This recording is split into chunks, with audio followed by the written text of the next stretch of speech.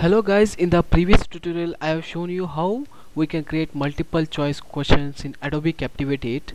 In this tutorial I am going to show you how we can create true or false kind of question in Adobe Captivate 8.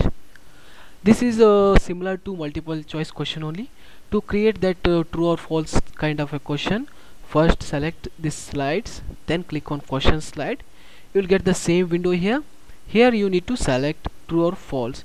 To select that one, just you need to click on that small rectangular box. Then here you need to mention how many questions you want to add on the screen. Right now I am going to add only one question here, so I will select only one. Then in the third option, that is drop down menu is there, so here you can select which kind of question you want to create, either graded or survey or pre-test. Here I will select the graded option. Then you need to click on OK. So Captivate will automatically create a new slide and it will add that true or false kind of a question in that slide here. As you can see in the third slide, true or false kind of a question is added. Here you can see there is a text like type the question here. Here you need to mention what is the question here, and there are two options, true or false.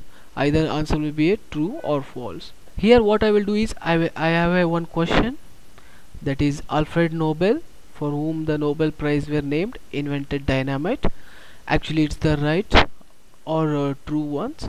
So I will just copy this text and we can create same question here. To paste that text, first we need to double click on this text box, then select, and you can paste it here. Suppose if you want to customize properties of this text, you can just click on that one, and in the right side properties window you can observe here there are different options that are available to you, like color, highlight, effects. So here you can choose different colors, whatever the colors you want to change you can see here, that is changed here. And if you want to change some of the other properties like spacing, you can define that one also here, and you can observe that spacing is different now. And you can resize that text box or question box.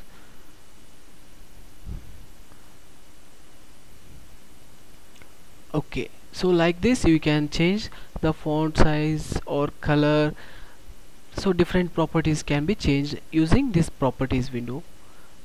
And actually this question is true, so that option is right now, that is true. If you want to change that option to false, just you need to click on this round circular box, then that will be treated as the correct one. So right now for this question, that is Alfred Nobel, for whom Nobel Prizes were named, invented dynamite, actually it is true, so I will select the first option. So now if user clicked on true, that will be treated as correct one, and marks will be allotted to the user, otherwise there will be no marks allotted to the users. So to check this question whether it has added properly or not, you can click on preview and preview project here. So again it will start from the first slide. So in first slide there is a text, is a Adobe Captivate quiz. In second slide we have added multiple choice question. I'll click on next. In next screen we have added this true or false kind of a question. Here you can see that one, you can see question is appearing here.